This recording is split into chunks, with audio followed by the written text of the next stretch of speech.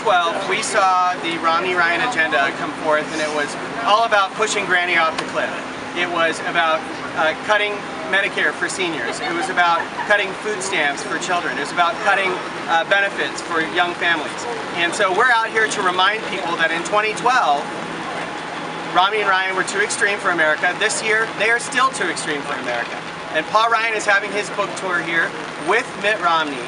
And it's time to remind everybody that elections matter, and it matters that Paul Ryan is not running for president, but he's here with Mitt Romney, and they're both still too extreme for America. To call out Rep.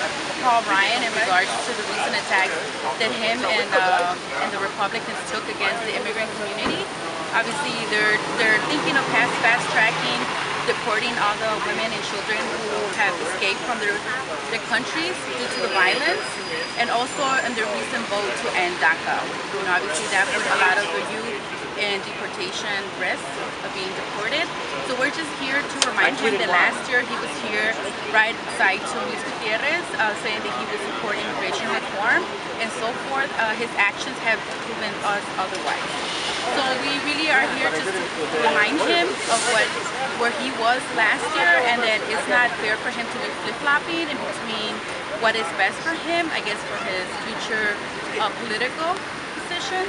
And also to remind the Republicans that we do need them to take action and to pass an immigration reform. You can't hide.